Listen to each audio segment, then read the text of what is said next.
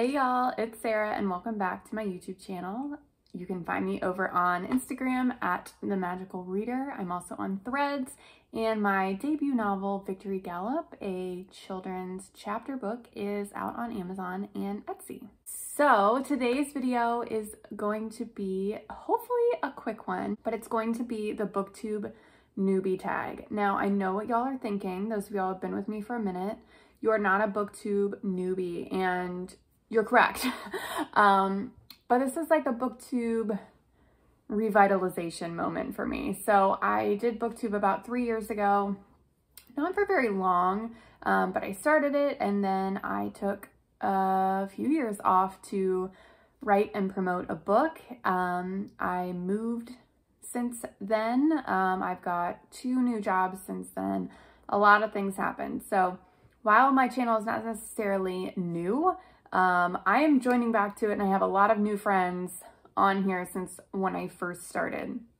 So for those of y'all that are new, for me pretending to be new, I suppose, I wanted to tell y'all a little bit more about me and why I'm here on the internet. So without further ado, I'm going to do the BOOKTUBE newbie tag. Okay, so first things first, why did you start this channel? I'm going to talk twofold, so why I started and why I restarted. So I originally started my channel because I was inspired by a lot of people that I'd seen, Peruse Project, Haley and Bookland, Books with Emily Fox, really good creators. And I thought that could be really fun in addition to Instagram. Instagram was popping off at that time, but I still wanted to, you know, have another outlet to talk books with maybe people that weren't on Instagram or people that were just more casual viewers of book content. Why I restarted my channel is I have learned that while YouTube is a visual medium, for me, it's more of a talking medium. So I am a writer. I love to write, but Instagram is hard. And I wanted to be able to really utilize my skills. I love to take pictures, but I'm not a photographer. I'm an oral storyteller. I come from a teaching background, a humanitarian background, a nonprofit background. I have joked that I talk to people for a living. I now work in higher education and I advise students. So I'm always talking. I am sometimes decently theatrical, maybe even funny, if you will. And I just love talking. I know that sounds kind of crazy as someone who's an introvert, but that's my method of communication that I thrive off of.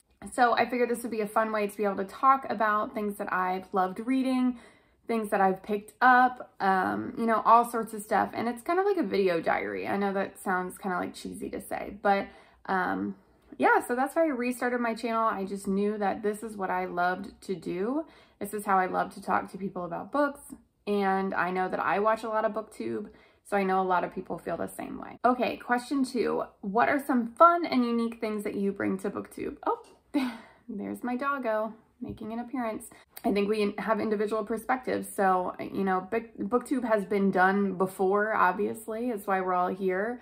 And I don't think anything that I do is going to be above and beyond what anyone else does.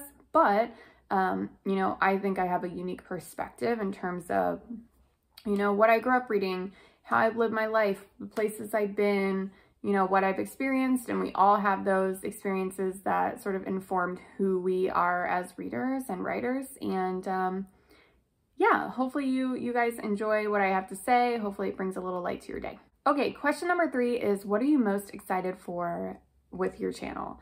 So I think for me, what I'm most excited for is just the ability to connect with people that I haven't connected with so far, to reach a new audience, to be able to really just go on and on about what I love, right? I'm not really thinking about how I'm going to craft something perfect. I'm not going to script my videos.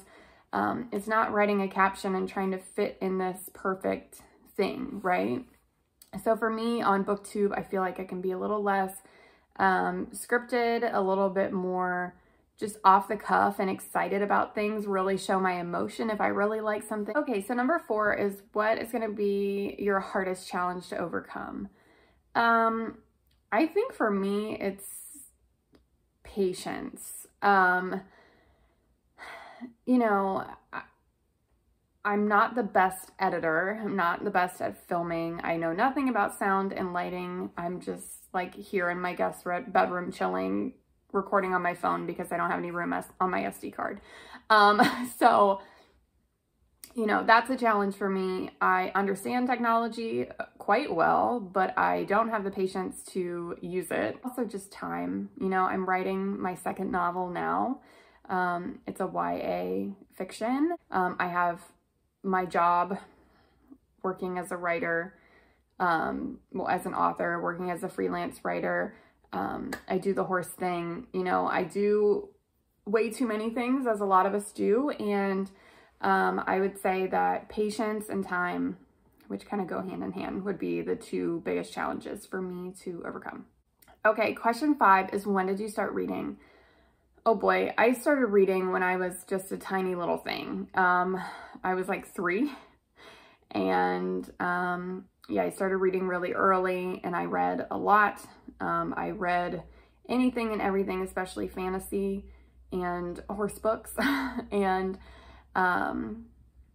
that's like what I did. I went to my middle school library every day before and after school. Shout out Pence Library, hey. I was a regular in my elementary library, of course. So yeah, I did the Book It thing, I did the accelerated reader thing, I did the book fairs, I was in book clubs, I was at the library all the time. I've been reading forever, and I guess I stopped in college. You know, I went through a time, if you will, during college, and I was not reading at all. I did not read in grad school. I did not read after grad school. I didn't start reading again until 2020, when the pandemic hit, and I really started reading again after finding Books with Emily Fox's channel. She had a beauty channel, which I watched, but I found her BookTube channel, and, you know, she got me back onto reading, which is cool. But yeah, so I've been reading forever. I took a break for probably 7 years for all of my degrees, and yeah, now I'm back at it. All right, so the final question is, what kind of books do you like to read? And I would say my top 2 genres are mystery and fantasy. I read a lot of YA, and then I also read some new adult and adult, but fantasy and mystery are my favorites. Romantasy, if we want to call that a genre, you know, officially now, is definitely creeping up there as well. I love a good like espionage, spy thriller, political thriller situation. I love a sci-fi moment. I love a dystopian moment. But yeah, I would say 90% of the things I read are mystery and fantasy. But I will also read a good memoir every once in a while. So I try to read a little bit of everything. It's hard. We only have so many hours in the day, but yes, those are the books that I like to read. All right, y'all. So those are the 6 questions on the BookTube newbie tag. And for me, it's a BookTube re-welcoming, if you will, resurgence.